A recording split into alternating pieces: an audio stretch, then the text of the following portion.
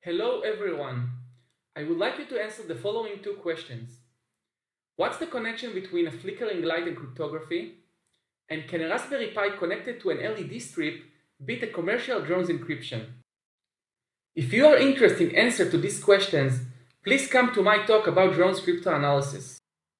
In my talk, I will demonstrate how hardware that costs just $20 can be used to detect a first-person view channel, determine whether a drone is being used to spy on a victim, and locate a spying drone in space without its pilot's knowledge.